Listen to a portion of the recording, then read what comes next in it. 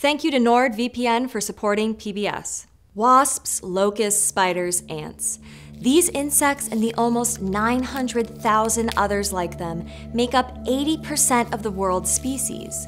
Seen or unseen, the creepy crawlies, flying insects, and burrowing creatures are necessary to our ecosystems and can contribute positively to our everyday lives. But they can be devastating menaces, spreading disease and causing famine.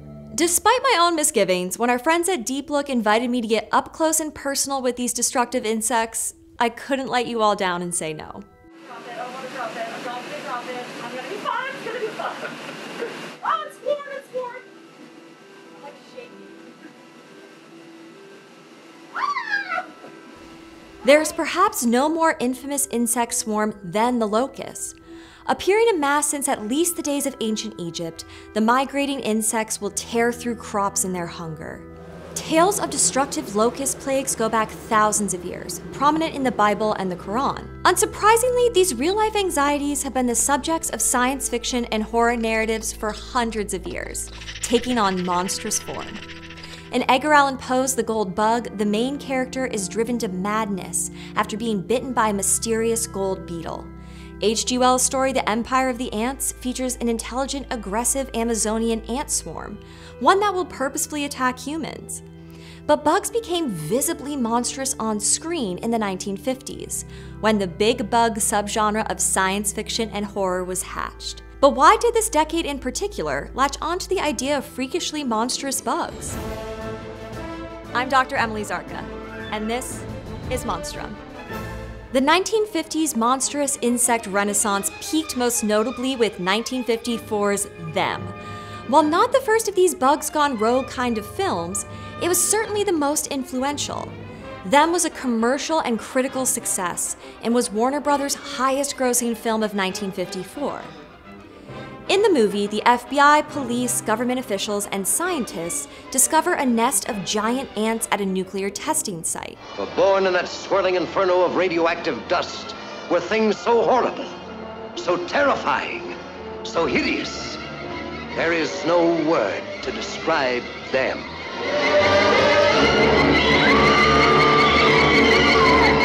They try to hide the discovery using cyanide bombs, but 2 queens survive.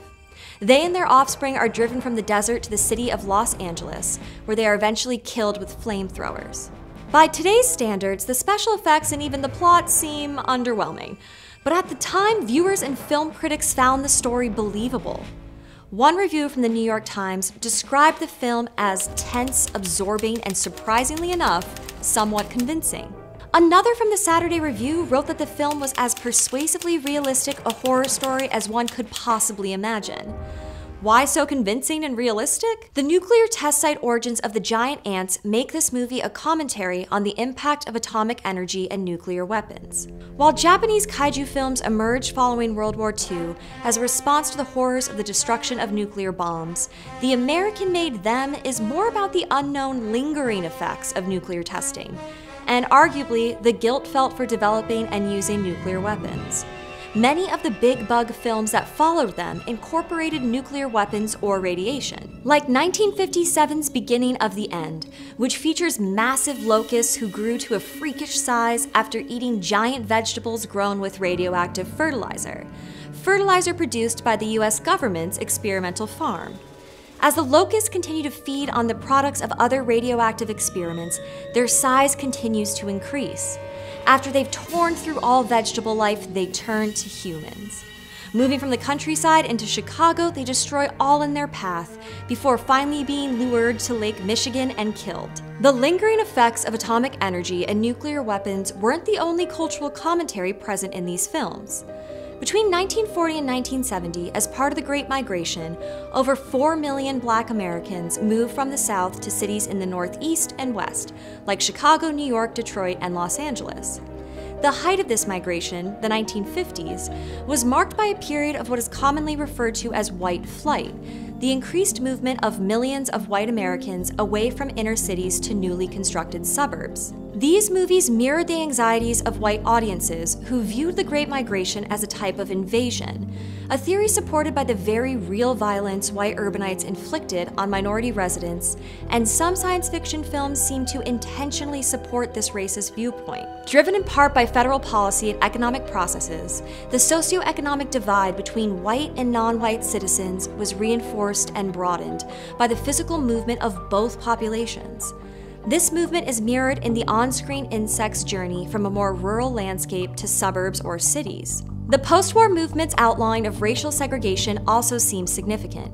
The Brown v. Board of Education ruling was in 1954, the same year Them became a box office success. These big bug movies have also been read as a response to growing fears of communism from the Cold War, with the insects standing in as a metaphor for perceived foreign predators secretly embedded in society, invading quietly before rising in mass to destroy Americans. Some of these films suggest this more explicitly, like in The Deadly Mantis, where the titular bug's movements from the Arctic Circle are detected on radar meant to monitor the Russian military.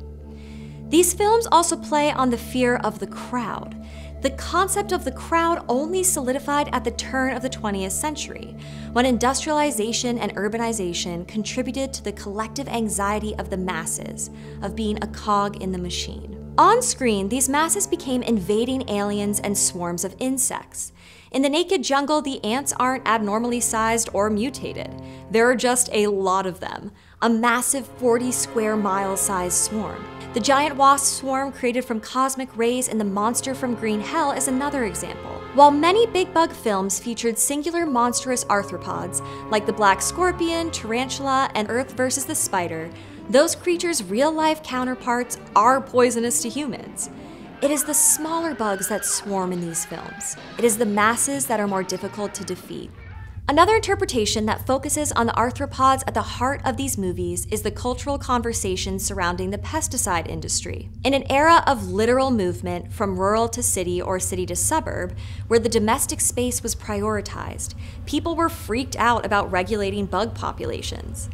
The 1950s marked a boom in pest control, with entomologists, agricultural associations, and government organizations, not to mention chemical executives, promoting the destructive potential of insects.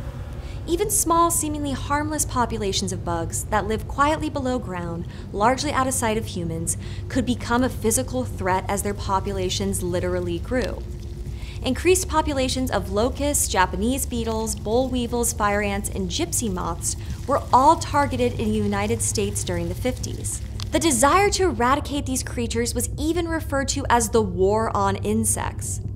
When DDT was developed as a synthetic insecticide in the 1940s, it was literally promoted as the atomic bomb of insecticides. But by the time the big bug films emerged, it was already becoming apparent that not only did these chemicals have a negative effect on all life, they also weren't as effective as previously believed. Some of the big bug films even incorporated this revelation, showing large dosing of insecticides to have little effect on the creatures. Tell them we need DDT. No good. That stuff just stunned it. To put it simply, insects were everywhere and we wanted them dead.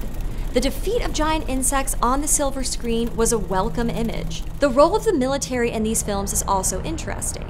While plot details often include government cover-ups or secret experiments, in the same films the military ends up killing the insects and saving the day. Science is portrayed similarly. While a mad scientist is behind the helm of the insect's mutations, other scientists are responsible for coming up with the solutions to eliminate them.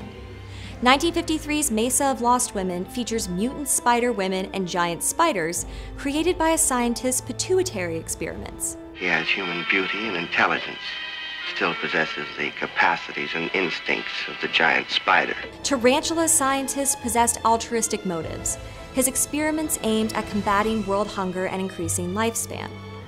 Likewise, beginning at the end scientists also wanted to solve world hunger with radiation. The big bug films also presented audiences with a basic fear. These were creatures that they could encounter in their own backyards. While giant rampaging lizards, aliens, and deep-sea creatures were scary, they also maintained a greater sense of escapism. Insects, on the other hand, are a part of daily life. While insects aren't going to hunt down humans to eat them alive, they do pose a threat. Besides the obvious poisonous ones and their harmful bites, swarms of insects can also damage human lives and livelihoods. While honeybees, gnats, and termites are all among the species that swarm, one of the most damaging and notorious species is fire ants. Fire ants swarm as part of their reproductive cycle, forming strange floating masses. Their powerful bites and painful stings make them a threat to humans and animals, and they can decimate crops. Originally from South America, following World War I, fire ants traveled to the United States. But it wasn't until, you guessed it, the 1950s when the invasion gained attention. In 1957, the federal government targeted fire ants with their own bug-killing propaganda films. So what about stories featuring our beloved locusts? Locusts are actually a variety of grasshopper species that undergo dramatic transformation when environmental circumstances are just right, and locust swarms can number into the billions. So I went to a lab to learn about locusts and ended up holding one. I may or may not have screamed when one unexpectedly jumped on me. I could feel its little claw tips. I hated it. I feel like your heart is beating just as fast as mine, little friend. After 1957's beginning of the end, locusts interestingly faded away from science fiction narratives until the 21st century. As global warming causes locust swarms to increase, we have again found them on our screen. But it's not just these monstrous flying creatures that endure.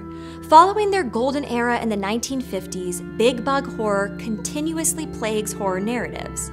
From The Mist to Eight-Legged Freaks, The Swarm to arachnophobia, it doesn't seem like we will be squashing these monsters anytime soon. But after all, it's hard to dismiss something that infiltrates our lives every day. Seen or unseen, we live in a bug-eat-bug world.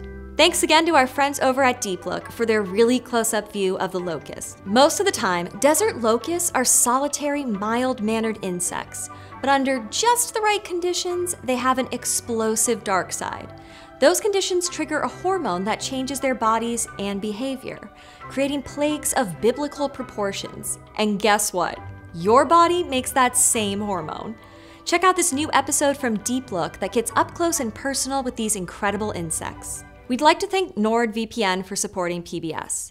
Imagine VPN as a secure, encrypted tunnel for online traffic to flow. Nobody can see through the tunnel and get their hands on your internet data. NordVPN allows you to use public Wi-Fi in coffee shops or hotels, or anywhere else that you're on someone else's network. That way you can access personal and work accounts on the road, or simply keep your browsing history to yourself. With NordVPN, your one account lets you connect securely up to 6 devices. They don't log your activity while you're online, they've got thousands of servers in 60 countries, and 24/7 customer support. To learn more about NordVPN, just check out nordvpn.com/monstrum.